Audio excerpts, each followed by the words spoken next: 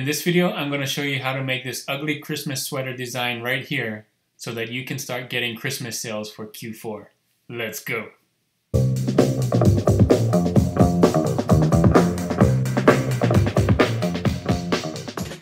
Thanks for joining me on this video. My name is Juno with Detour Shirts, the channel all about helping you design and sell t-shirts online. If that is something you like to do, make sure you subscribe to my channel by hitting that subscribe button.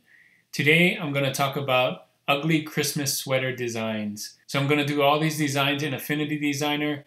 You're going to want to stay to the end to see how I do it, as well as another edition of trend credits. So there's lots of different ways to do the ugly Christmas sweater design on t-shirts. There's Photoshop plugins.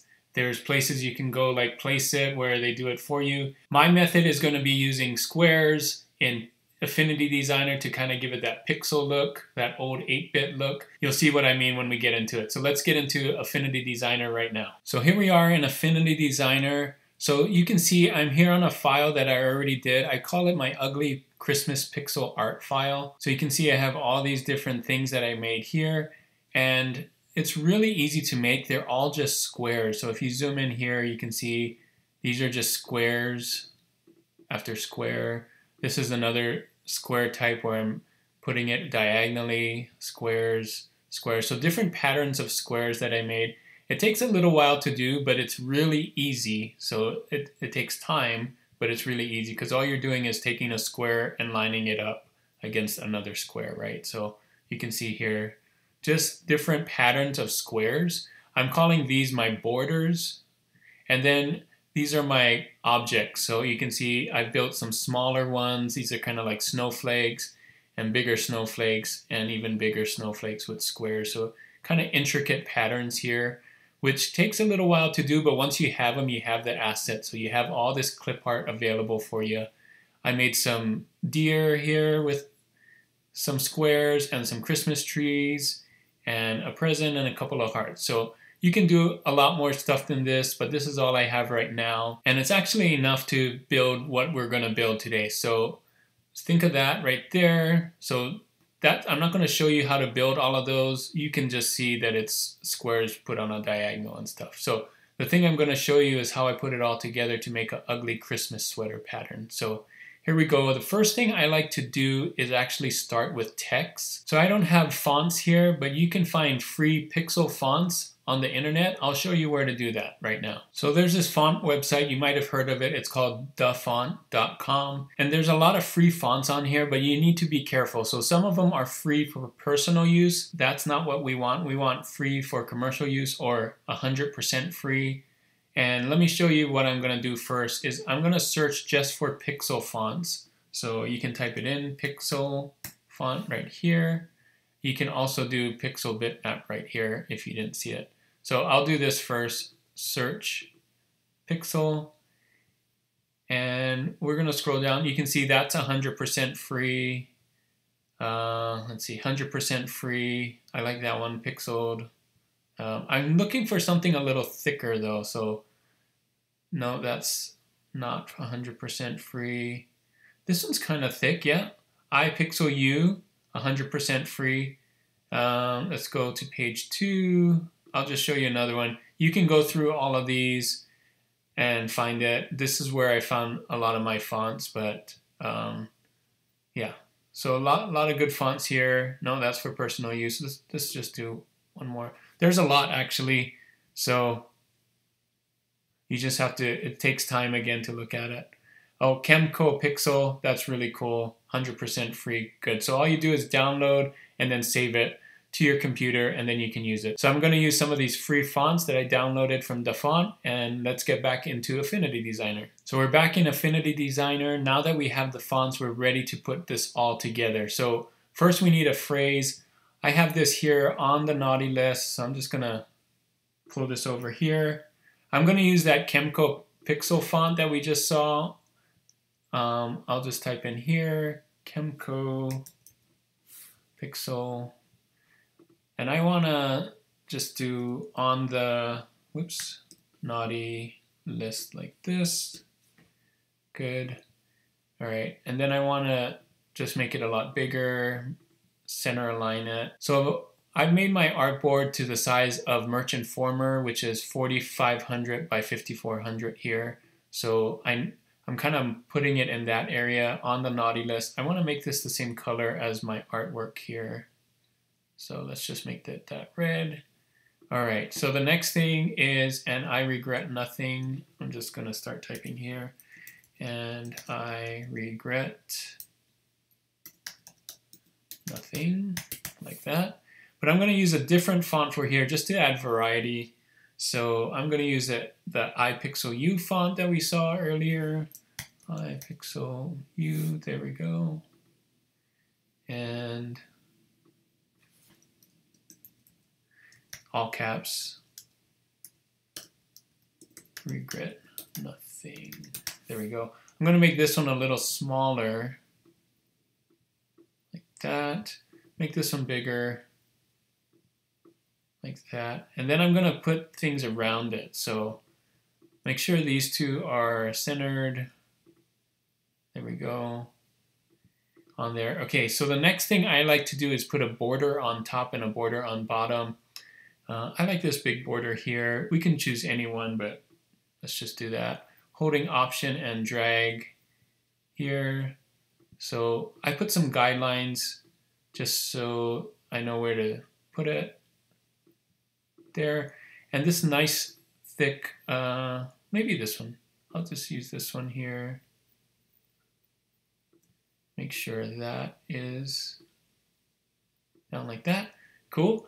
And then I'm just going to copy and drag and flip it so that it's the same thing but in reverse there. So there's my border. It's looking nice. Now I'm going to use some objects. So let's look over here. Okay, I'm going to use this deer here. Option drag.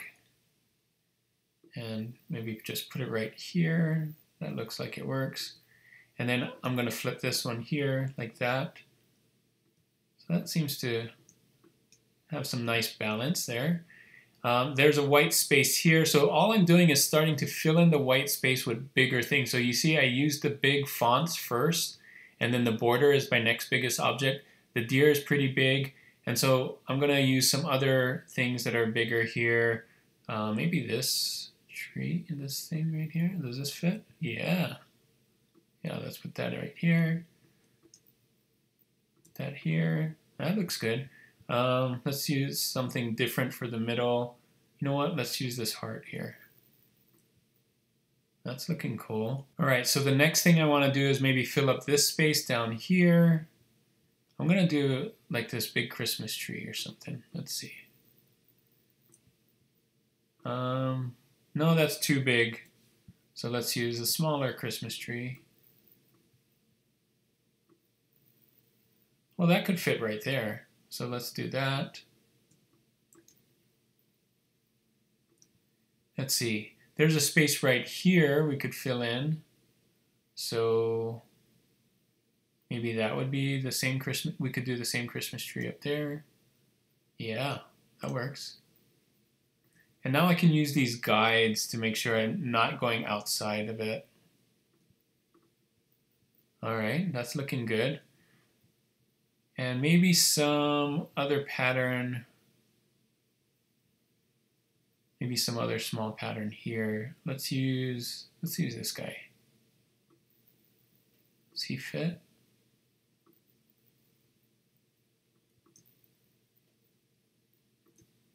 Yeah. So you can see it's almost done. It still has some white space here. So what I like to do is to fill it with these kind of snowflakes.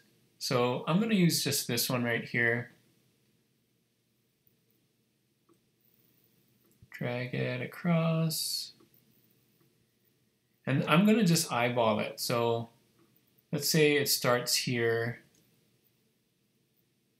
And it kind of follows this pattern here at the top. Let's do that.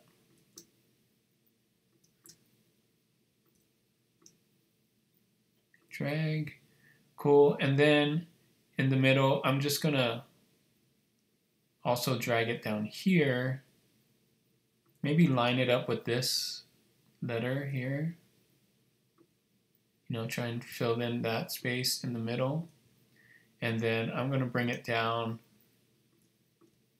and then move it to the edge here.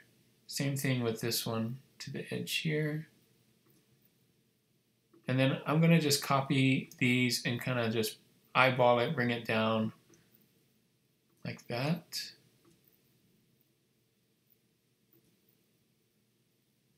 Yeah.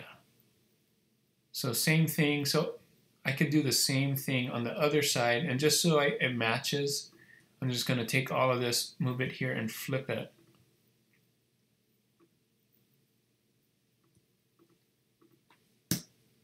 That's looking good. So there's still some white spaces in between where I'm going to just start filling in.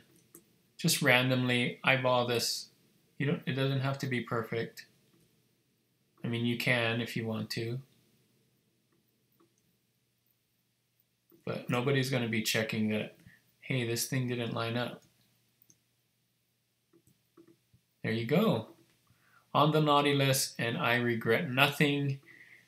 Really simple. When you have all these patterns made for you, you can do that real quick. So this is on white. So what I like to do is put it on red as well. So the way you can do that is, because it's all shapes, now you can just do a red background, put that in the back, and select everything else but the background and turn that white, or any color. Yellow would work well too. I mean, you could do a couple of things. You could do it all white like this, and you could take the text and make the text yellow, or vice versa. Just have fun with it. So white's just the easiest to see on red, but if you want to play around with the colors as well, there you go.